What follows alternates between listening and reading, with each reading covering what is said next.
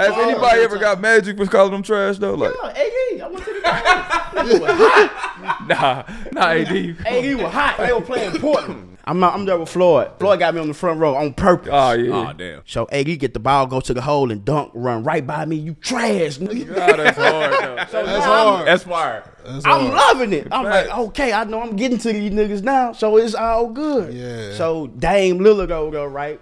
I'm knowing me. I'm like, man, Dame don't even know me or whatever. So after the game, I DM'd Dame Lillard. Say, man, he hit the game winner. I said, good game, bro. I don't know if you know who I am. He's like, nigga, you was at the fucking game, my nigga. I know who the fuck you is. The whole team know you. Yeah. Keep that shit going. We love it.